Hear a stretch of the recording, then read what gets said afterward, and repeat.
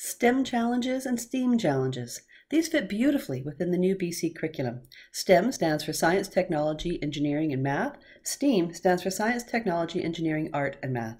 So depending what they're doing. If you're not familiar with these challenges, then I would invite you to go to my techietina.com website. Go to Teacher Resource Sites and Passion-Based Learning.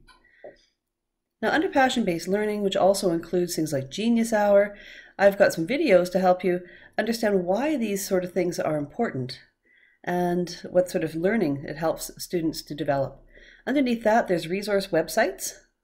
You don't need to go and buy a bunch of books about these things. So many ideas are right here online.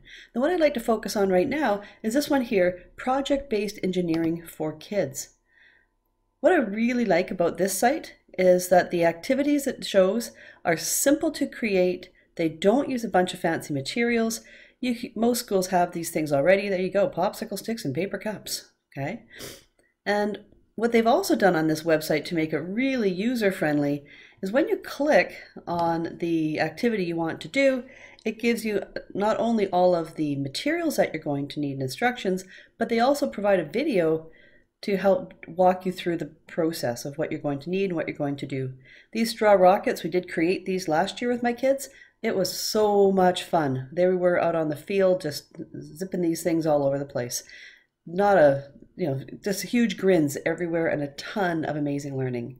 So check out STEM challenges and STEAM challenges to really get your kids getting some hands-on activities today. Have a great one.